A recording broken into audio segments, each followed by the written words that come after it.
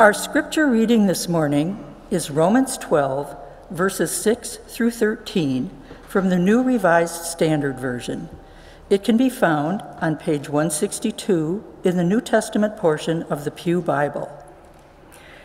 We have gifts that differ according to the grace given us: prophecy in proportion to faith, ministry in ministering, the teacher in teaching, the exhorter in exhortation, the giver in generosity, the leader in diligence, the compassionate in cheerfulness. Let love be genuine. Hate what is evil. Hold fast to what is good. Love one another with mutual affection. Outdo one another in showing honor. Do not lag in zeal. Be ardent in spirit. Serve the Lord. Rejoice in hope. Be patient in suffering. Persevere in prayer. Contribute to the needs of the saints. Extend hospitality to strangers. For the word of God in Scripture, for the word of God among us, for the word of God within us. Thanks be to God.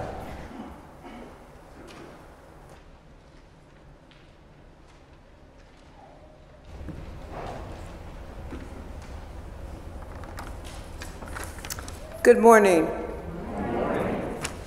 I'm Debbie Houghton, the Director of Adult Faith Formation here at FUMC, and I'm so happy to welcome you this morning to our church's celebration of Juneteenth. I'm also so excited to introduce a special speaker in our pulpit today. Dr. Versha Pleasant is a clinical assistant professor of obstetrics and gynecology who specializes in cancer genetics and breast health. She also has a master's degree in public health from Yale University, and before she entered medical school, she completed an HIV/AIDS program management fellowship for the Centers of Disease Control and Prevention in Rwanda and Côte d'Ivoire, where she worked among vulnerable populations with HIV and AIDS. She finished medical school at Georgetown University, completed her obstetrics and gynecology residency and cancer genetics fellowship here at Michigan Medicine, and is now the director of the Cancer Genetics and Breast Health Clinic at Von Voigtlander Women's Hospital here in Ann Arbor. She is deeply interested in health disparities, particularly in breast cancer and genetic testing barriers facing Black women. She's here today to share her thoughts about Juneteenth and to encourage us to keep looking for ways to counteract systemic racism in our community and our country. Versha is a blessing and a reminder to us that we believe in a God of love and justice. May her words spark us to continue the work that is so needed to further God's love and justice for all God's children. Versha Pleasant.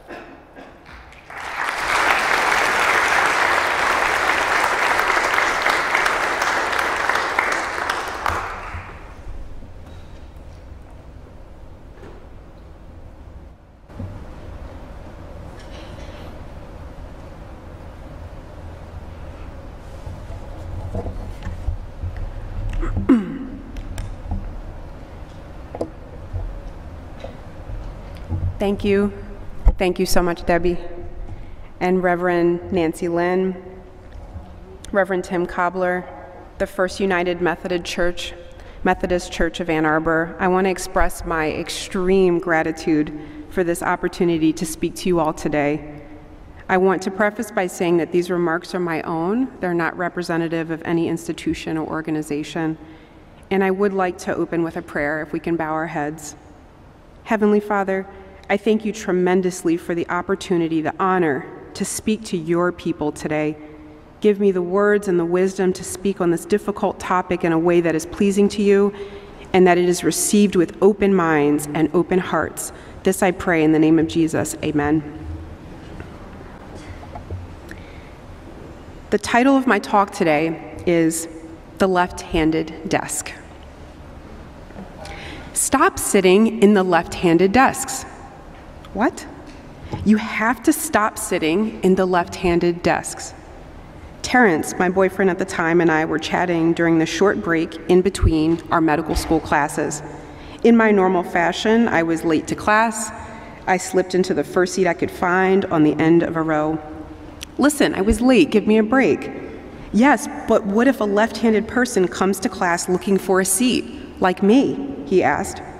Well, then they and you can sit in all of the many other seats that are open. I waved my hand across the sea of mostly empty seats in our lecture hall. Who cares about the stupid desk, I thought. Every day was the same.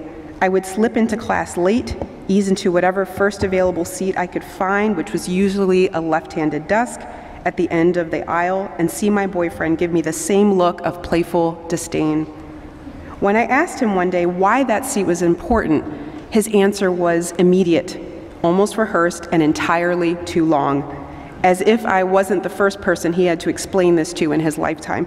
Because if you sit in the right-handed desk as a lefty, then you smear your work, you have to arch your hand so that the side of your palm doesn't drag across what you already wrote, and then your left arm is in the air, not supported by the desk, and on and on. An event that stands out in my mind occurred one afternoon following class. Terrence and I went to our pharmacology teacher's office hours to review medications for which we still had lingering questions. Dr. Jones, as I'll call him, had a small office that was stacked high with books upon books, with very little space to move. Within minutes, however, the room was stuffed with medical students with their hands raised, asking questions and scribbling notes. As Dr. Jones continued on to explain the next medication, he paused suddenly and said, "I don't mean to get sidetracked, but I have to mention this." Everyone leaned in suspense. I just noticed that Versha is the only right-handed person in this room. Immediately, the room roared with agreement and excitement as each person turned to one another, smiling and sharing stories, agreeing that they had noticed the same thing too. Everyone in the room noticed it, but me. It was as if a sort of sigh of relief went through the room, as if it was their first time ever in life to bond with one another, to recognize their collective struggles, to laugh, to understand something that is so deeply and profoundly impacted every aspect of their lives. But at that time, I was annoyed. What was it with these left-handed people? Was it really that big of a deal? Was it really worth mentioning? Fast forward years ahead, Terrence and I graduated from Georgetown Medical School, matched at the University of Michigan for residency, got married, and then moved out to Michigan shortly thereafter. What a whirlwind. I began my training in obstetrics and gynecology, and Terrence in otolaryngology head and neck surgery.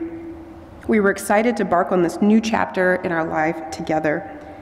The days became a blur of work, studying, reading, and practicing our surgical skills. I remember one day suturing and tying knots with Terrence at the kitchen table. "Terrence, when did you learn to use your right hand to suture? You're left-handed." He gave me that look again, the one he frequently gave me when he was about to break the protective covering of my naivete. "Versha, I can operate with my right hand." "But why would you do that?" "Because all of the surgical instruments are designed for right-handed people. And practically all the attending surgeons are used to working with right-handed residents, so sometimes they don't know what to do with the left-handed people. Like being left-handed, you have to stand on the other side of the table. It changes everything. I've trained myself to operate right-handed. It's just easier that way." It took me a minute. It never dawned on me that there was a handedness to the surgical instruments that I used every single day to stitch, tie, and close up bodies. I never bothered to think that these tools that I put in my hands were designed specifically for me, but excluded a whole other group of people in this world, who then must acquiesce, who must expend additional energy to train their brain to think the way a right-handed person would, to adapt in order to operate both literally and figuratively, to seek out the few desks made for them in a room full of thousands, only to find a right-handed person cluelessly sitting in it.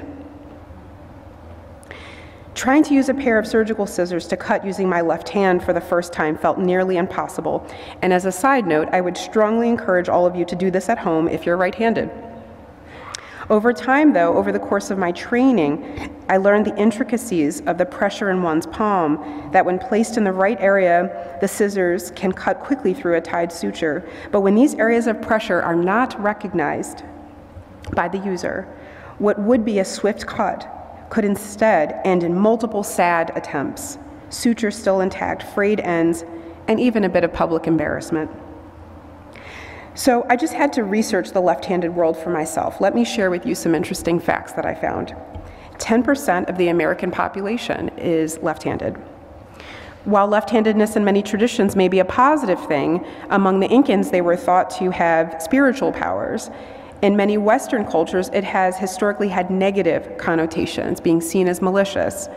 Children then and even now are sometimes forced to write with their right hand, if seen writing with their left.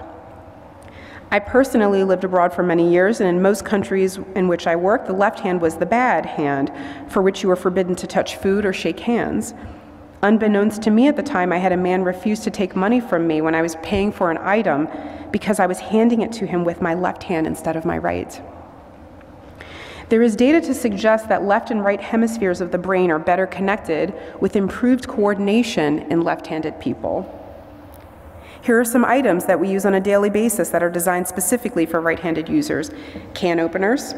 Most important buttons on cameras are on the right side. Tape measure, computer keyboards. Card terminals have the card swipe on the right side. Zippers on pants. A Harvard study reported that left-handed people earn on average 10 to 12% less income every year than right-handed people. Some famous left-handed people include President Barack Obama, President George H.W. Bush, Supreme Court Justice Ruth Bader Ginsburg, Jimi Hendrix, who often played his guitar upside down, as most guitars are made for right-handed people. Babe Ruth, Bill Gates, Albert Einstein, Mozart, Henry Ford, Helen Keller, Oprah Winfrey. These individuals, just like Terrence, had to work hard to overcome the odds that were stacked against them in a world that in no way made any accommodations for them. They can and do adapt out of necessity. I decided then and there to recognize my privilege. Yes, I'm a Black woman in the United States. I am no stranger to exclusion, discrimination, microaggressions, bias, racism. But this is one of the few times in my life as a Black woman where I can talk about my privilege, my right privilege, as I finally confront the facts that this world was designed by people like me, for people like me. I did not realize my right privilege until Terrence called me out on it and forced me to confront it. Even despite this harsh reality, I decided that Terrence's stories in my mere Google search, while well-intentioned, could not be the extent of my effort to recognize the tough reality of left-handers. I had to go further, dive deeper, so I look for opportunities in my environment to recognize left-handers and acknowledge their struggle. I operate very frequently with trainees whose handedness I would routinely overlook. Now, I actively watch for it and take notice of their dominant hand. I then ask them which side of the operating table they are most comfortable or which hand they would prefer to suture with. Sometimes that means standing in a position that I may not prefer. Sometimes it is one that makes me slightly uncomfortable. Perhaps, though, it makes no difference at all which side of the table they stand on if the instruments, these right-handed instruments, are still biased. While all of that is true, I would argue that we should not and cannot wait until our environment is perfect to make a difference, because perhaps it may never be. We have to strive, to fight, to struggle, to do what is right now, amidst the imperfection. I hope you can see where I'm going with this story. Today is Juneteenth. While officially called Juneteenth National Independence Day, there are a few other names by which it is known: Jubilee Day, Freedom Day, Black Independence Day, Emancipation Day, and America's Second Independence Day. And as such, with its multiple names, it also has multiple meanings. On January 1st, 1863, President Abraham Lincoln issued the Emancipation Proclamation, which freed Black slaves in the Confederate States. But its implementation depended on the advancement of Union troops and was not immediately widespread. In 1865, however, Union Army General Gordon Granger publicly announced General Order No. 3, the emancipation of Black slaves in Texas, which was the furthest, most southern state in the former Confederacy, for which there were still over 250,000 slaves still in bondage and totally unaware of the creed that was put forth 2 years prior. This order stated the following: the people of Texas are informed that in accordance with a proclamation from the Executive of the United States, all slaves are free. This involves an absolute equality of personal rights and rights of property between former masters and slaves, and the connection heretofore existing between them becomes that between employer and hired labor. The day of this declaration in Texas fell on June 19th, for which the words June and 19th combine to create the name for this historical holiday. This day represents freedom, but not just physical freedom, but a liberation that comes from an acknowledgement of these two opposing concepts, both the physical and metaphorical oppression of slavery, Jim Crow, bias, discrimination, microaggressions, racism, George Floyd, Ahmaud Arbery, Trayvon Martin, Emmett Till, but also the joy of Black American culture in spite of and in some way birthed from those very things: the food, dance, music, literature, cuisine, poetry, artwork, philosophy, the culture of entertainment, hip-hop, jazz, blues, gospel, science, and discovery, Phyllis Wheatley, Maya Angelou, Stevie Wonder, Sojourner Truth, Nia Simone, W.E.B. Du Bois, Charles Drew, Alice Ball. I can go on and on. It's a celebration of two warring beasts, one with the weight and largeness of slavery and centuries of physical and psychological debasement, and the other being the grandeur of the hope, love, and joy that is not only just as great, but greater, bigger, stronger. The legacy of slavery, no matter how great, can never surpass the enormity of beauty and strength in Black culture that it took to overcome it. Blacks not only lived and still live in an environment not designed for them, but moreover, it was historically engineered to maintain their bondage, subjugation, oppression, and failure. And despite this, Black Americans have managed to overcome, surmount, and surpass, and that calls for a celebration. As I mentioned before, though, we cannot deny the reality in which we live. Racism exists, hate exists, racial violence exists on a daily basis. What can we do to counter it and address it? It can feel exhausting at times for both the Black person that is the target of racism and the white person that is trying to be anti-racist in a very racially charged society. An answer is found in one of my favorite passages in the Bible, the story of the Good Samaritan. Luke 10:25-37 of the New International Version reads, "On one occasion, an expert in the law stood up to test Jesus. 'Teacher,' he asked, 'what must I do to inherit eternal life?' 'What is written in the law?' he replied. 'How do you read it?' He answered, 'Love the Lord your God with all your heart and with all your soul and with all your strength and with all your mind, and love your neighbor as yourself.' 'You have answered correctly,' Jesus replied. 'Do this and you will live.' But he wanted to justify himself, so he asked Jesus, 'And who is my neighbor?' In reply, Jesus said, 'A man was going down from Jerusalem to Jericho when he was attacked by robbers. They stripped him of his clothes, beat him, and went away, leaving him half dead. A priest happened to be going down the same road, and when he saw the man, he passed by on the other side. So too a Levite, when he came to the place and saw him, passed by on the other side. But a Samaritan, as he traveled, came to where the man was, and when he saw him, he took pity on him. He went to him and bandaged his wounds, pouring on oil and wine.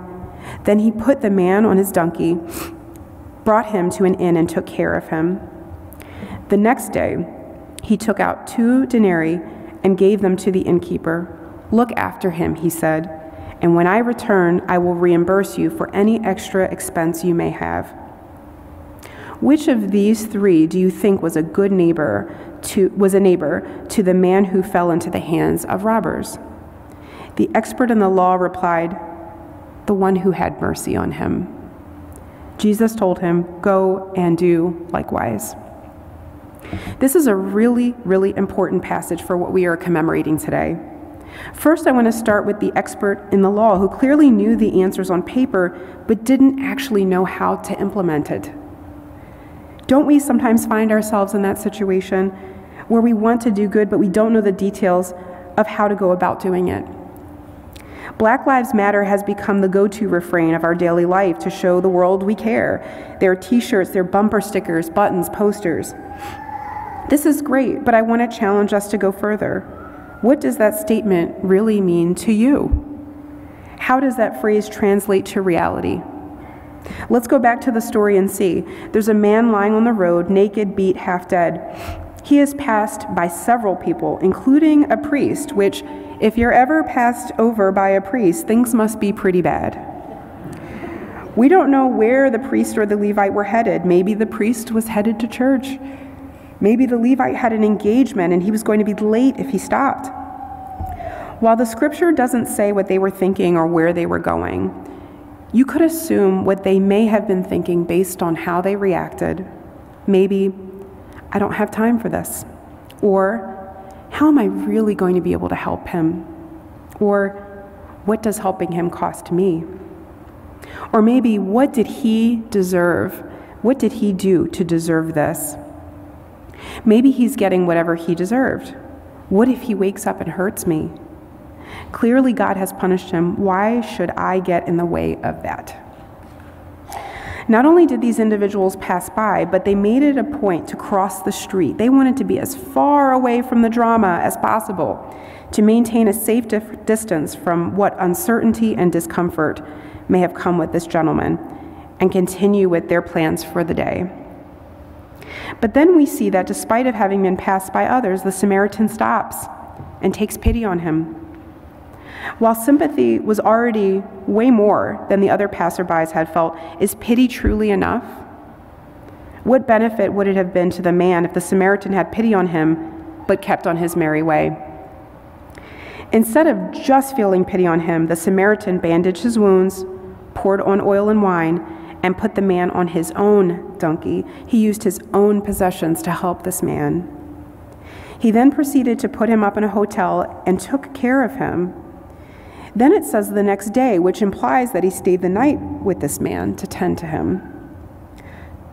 We don't know much about the Samaritan. We don't know who he was or what he did for a living, but one thing is for sure. He was someone who was on the lookout for opportunities to do good, even if it required his discomfort or disruption of his plans. Black Lives Matter is not just in the streets at traffic stops. It's in the boardroom, in the jail cell, in the college Ivy League classroom, in the doctor's office. Their lives matter when everyone is looking on a cell phone video recording, and their lives matter also when no one is looking behind a closed door. I often tell others that it's easy to protest, but the much harder, more sustainable work is what needs to be done afterwards. They involve job recruitment, access to educational opportunities, career advancement, and medical equity.